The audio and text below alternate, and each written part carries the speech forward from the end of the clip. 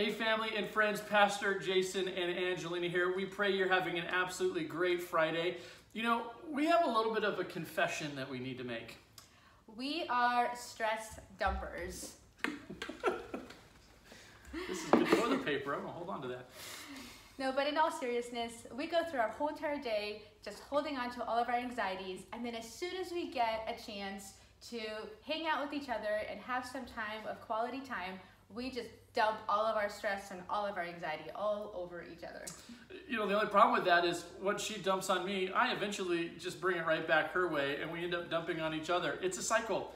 You know, we actually realize there's a better way to do it. God's word in 1 Peter 5:7 says to cast all of our anxieties on him because he cares for us. You know, God is actually the one that can fix our stresses and worries. And so we've made a little bit of a rule in our house. Maybe you can make one in yours.